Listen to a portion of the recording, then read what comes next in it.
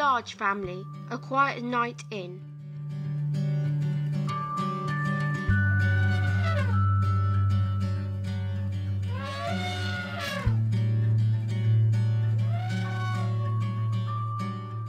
I want you all in bed early tonight, said Mrs. Large. It's Daddy's birthday, and we're going to have a quiet night in. Can we be there too? Asked Laura. No, said Mrs. Large. It wouldn't be quiet with you lot all charging round like a herd of elephants. But we are a herd of elephants, said Lester. Smarty Pants, said Mrs. Large. Come on now, coats on, it's time for school. That evening Mrs. Large had the children bathed and in their pyjamas before they had even had their tea. They were all very cross. It's only 4:30, said Lester. It's not even dark yet. It soon will be, said Mrs. Large grimly. After tea the children set about making place cards and decorations for the dinner table. Then they all tidied up. Then Mrs. Large tidied up again. Mr. Large arrived home, looking very tired. We're all going to bed, said Lester. So you can be quiet, said Laura. Without us, said Luke. Shh, said the baby. Happy birthday, said Mrs. Large. Come and see the table. Mr. Large sank heavily into the sofa.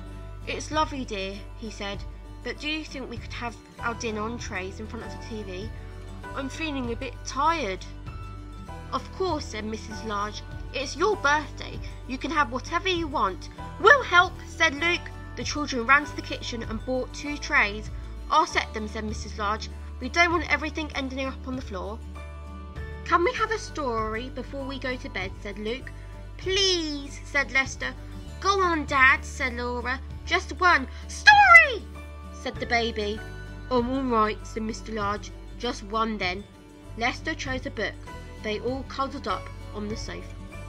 Mr. Large opened the book and began to read. One day Binky Bus drove out of the big garage. Hello, he called to his friend Milky Milk Float. I don't like that one, said Laura. It's a boy's story. Look, said Mr. Large, if you're going to argue about it, you can go straight to bed without any story. So they sat and listened while Mr. Large read to them. After a while he stopped. Go on, Dad, said Luke. What happened after he bumped into Danny Dustcart? Did they have a fight? Asked Lester. Look, said Laura, Daddy is asleep. Shh, said the baby. Mrs. Large laughed. Poor Daddy, she said. Never mind, we'll let him snooze a bit longer while I take you all up to bed. Will you finish the story, Mum? Asked Lester. We don't know what happens in the end, said Luke. Please, said Laura. Story, said the baby. Move up then, said Mrs. Large. She picked up the book and began to read. Watch where you're going, you silly dust cart, said Binky. Just then Pip, the police car, came driving by. After a while, Mrs. Large stopped reading. What's that strange noise? Asked Lester. It's Mummy snoring, said Luke. Daddy's snoring too. They must be very tired, said Laura kindly. Shh, said the baby. The children crept from the sofa and fetched a blanket. They covered Mr. and Mrs. Large and tucked them in. We'd better put ourselves to bed, said Lester. Come on.